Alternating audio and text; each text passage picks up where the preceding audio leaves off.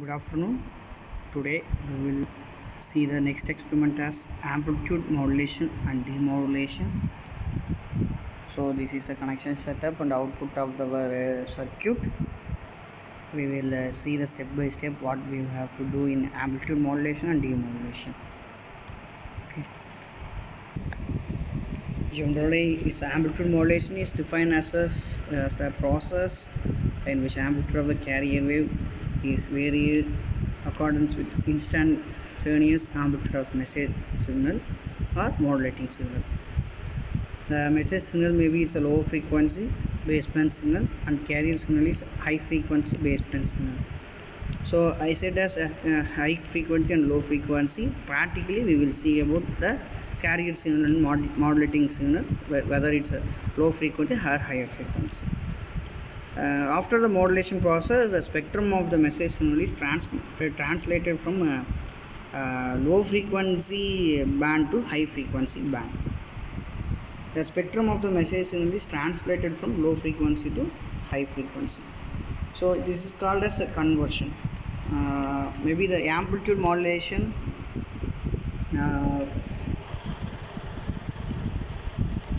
is classified to three types, which is under modulation, critical modulation and over modulation. So we will see the we will apply these three conditions and we will see the how the output responses. Okay, that means the amplitude output. Okay, the DSP-SC and DSP and VSP are used in the amplitude modulation techniques to save the transmitted power. In the AM demodulation, the envelope detector will be used. The amplitude demodulation is also called as it's accomplished using a non-linear device, that is a diode, which will be connected to the series. That diagram also we will see. Okay. The AM modulator is widely used in commercial AM receivers. The coherent demodulation techniques used for the demodulation of DSP-SC signals. So generally the modulation is used in the television reception, that is a VSP demodulation signals. Next we will see the circuit diagram of amplitude modulation and demodulation. Then we will go for the connection setup, how we have to connect those circuits and how we will have to calculate the output. Okay, this is the circuit diagram of AM modulator circuit. Here see this is a circuit diagram of AM modulator. Here we are using a transistor and also the capacitor. It's C configuration. So here in this circuit, the VC denotes that the carrier signal and VM shows that the modulating signal. So these conditions, I already said that the AM modulation is in three conditions: under modulation, over modulation and critical modulation, right? So if VM signal is greater than, means it's over modulation. If VM signal is equal to VC, means it's critical modulation. Okay, if it's less, it's under modulation. And okay, so we will move it on a model graph. Here the graph indicates that modulating signal. So this is the modulating signal and output responses of the modulating signal. So here the graph indicates AM envelope V out and it with respect to time with axis. Okay, so here this is a modulating signal we are given, then the maximum signal, so it is a Vmax signal and it's a VM. So this is called as under modulation, over modulation, critical modulation. Okay, this is we have to calculate the TM wave. Okay, so this is a model graph for the modulated amplitude modulation of the signal. Okay, so this is a circuit for demodulator. So from that AM signal, AM modulated block, we have to given that output as given as here, the input signal. We have to calculate the capacitor value from the AM modulated signal. Then after finding of the capacitor value, we have to fix it on here. From the diode and use of resistor and capacitor, the modulated signal will be received as a demodulated signal. Here the RC is too large, this is envelope detector output, so we will get the demodulated signal as like that. We will get the original signal. Okay, in AM modulation we have to notate the all the values, that is carrier, modulating signal and modulated signal.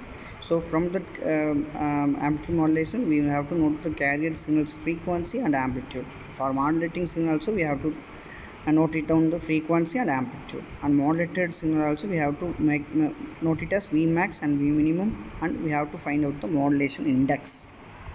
Here we have to find out the capacitor value also. Okay, so this is a model graph, model tabulation, which gives the values. Before going to see about the tabulation, we will going for the circuit connection and how it works.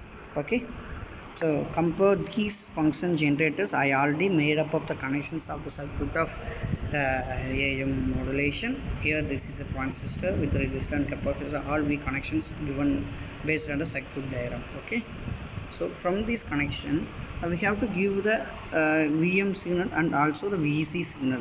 So already I said about the conditions for VM and VC. So if the signal frequency is greater than if it is higher, means that is called as VM, that is called as VC signal. If the signal frequency is less than the less number of frequency, that is it's a very low frequency, it's called as modulating signal. Okay, so from these two connection setups we will connecting the wires to the frequency to the PCB,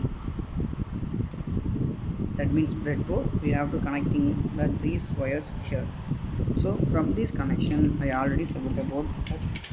So the VC signal is one side of is given to the capacitor 0.01 microfarad, and VM signal is given to the 0.01 microfarad, and other end is grounded. From that other end side we have to take it as the AM output. Okay, so now here see that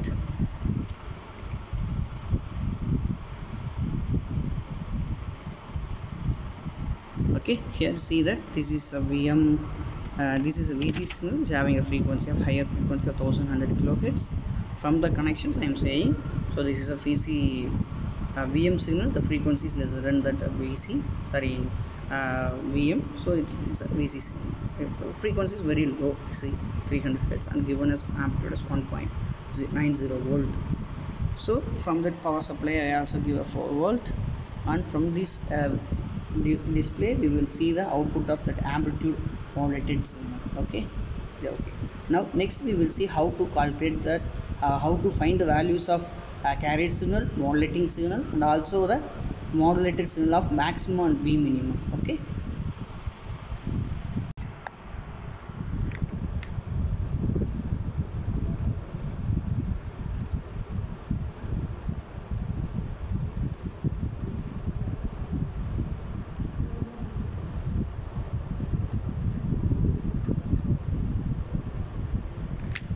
so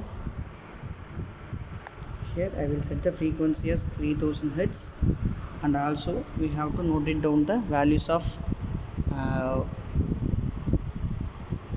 so we have to note it down the frequency values, that is time division values. Okay, so we will note it down and take it the reading as, here we will note it down frequency, amplitude. So for example here 10k and 32 volt. So again for modulating signal and amplitude signal we have to note it down. We have to set the condition is it's under modulation or it's over modulation. So with the frequency of this VM is 3000 hertz, and here the frequency is 300 hertz. So from that we have to note it down the modulated signal.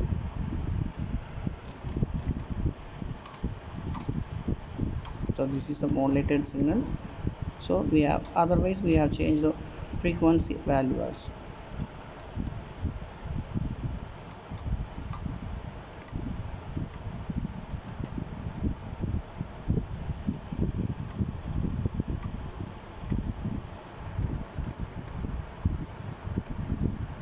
Okay, so from this condition we have to note down the values from here, see here the modulation we have to given as Vm as 2 volt and V maximum is 2.4 volt and minimum is 3.6.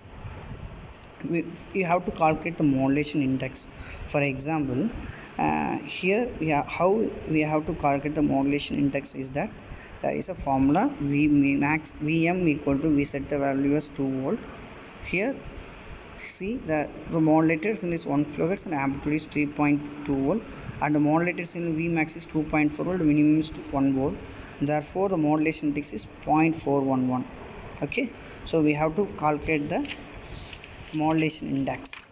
Okay, so here Vmax is 2 volt, 1 volt, Vm is 2 volt, V minimum is 0.24 volt. Here Vm equal to Vmax minus V minimum divided by V max plus V minimum. Here the value is 1 minus 0.2 divided by 1 plus 0.25, that is 0.6. Here we have to calculate the RC. RC equal to square root of 1 minus m square divided by omega m to m. So from this substitute the value we get as RC equal to 2.2 10 power minus 4. Here we know the value of R, that is 22 kilo ohm, I think so. So from that C we will find the 0.01 microfarad.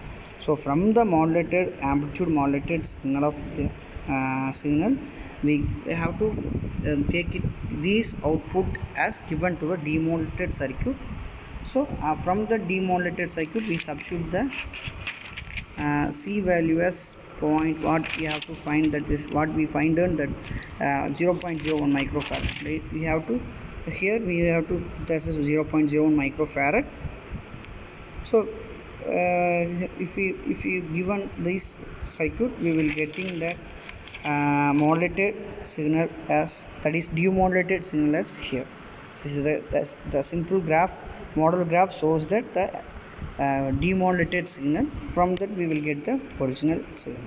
So this is the experiment of amplitude modulated signal. So that the main thing is that we have to calculate the, from that observation we have to calculate the amplitude modulation carrier signal, modulating signal frequency and modulated signal. From that we have to repeat the calculation by varying the modulated amplitude signal magnitude. Here we have to vary these type of these. If increases frequency, the modulation also adjusts here. See, okay. See here, I set it, the frequency is 30 kilohertz and amplitude is 7.3 volt. Here that frequency is 800 hertz and sine of its amplitude is 4.0 volt. So we will get the output as here, see like that. So this is the amplitude modulated signal output. So this is the experiment setup and detailed explanation of this amplitude modulation and demodulation. So already I said that the given what we get as a output here, see. So this circuit, the output will be given to the demodulated circuit with the finding the capacitor value and R value. We will substitute, we will give this circuit output given to the demodulated circuit. We will get the original modulated signal. That means we will get the original signal. Okay, this is the experimental setup and explanation of the amplitude modulation. Okay, so I already we've seen the connections of function generator and the power supplies and the resistor and transistor capacitors. So this is a function generator connections of VM and VC. So here this is the connection setup of modulation. Okay, thank you students. Sorry again for the we have to condition yes over modulation or under modulation. We have to find it the critical modulation by adjusting the functions of function generator values, that is frequency values of function generator, both VM and VC.